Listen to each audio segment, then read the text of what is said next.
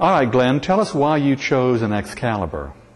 Well, basically, I had always wanted an ultralight airplane, so to do my investigation, I used the internet and went to several websites, got phone numbers, called the factories, and basically some called me back, some didn't call me back. I called Excalibur, and within 5 minutes I had a return call, so I came down to Avon Park, Sebring area. I had a demo ride and was very satisfied with what I was paying, so for that reason I bought the Excalibur. And how would you rate our factory support?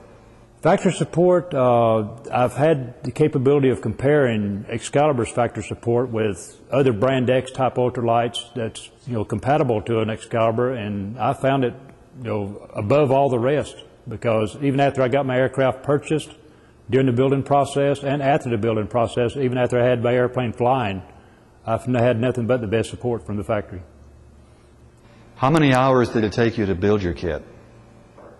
That could vary depending on if you count every single minute of sitting in the workshop looking at the airplane and making airplane noises, but I would guess overall somewhere around 185 to 200 hours total building time.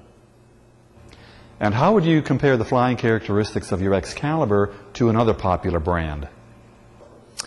I'd say controls are very responsive. I teach ultralight flying now that I finished mine, and I teach in other types of aircraft, brand X, whatever you want to call it. And as far as the handling characteristics, every time I come back to my Excalibur, I feel a lot more comfortable flying it.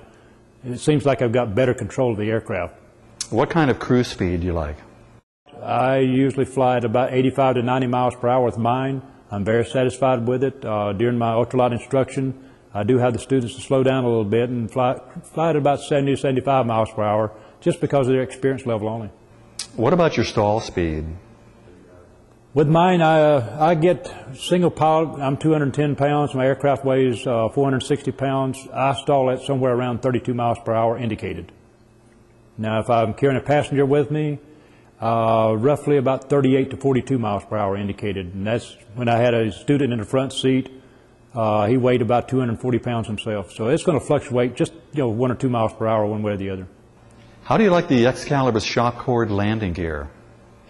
Great thing about the shock cord landing gear, which I've been able to compare it with other ultralights that have the solid landing gear, is I can allow somebody to touch down a little bit harder than normal, and with the shock cord system, it does absorb the shock, and everything's a lot smoother that way. You don't have that big bounce whenever you hit a little bit hard. So I love the shock cord system.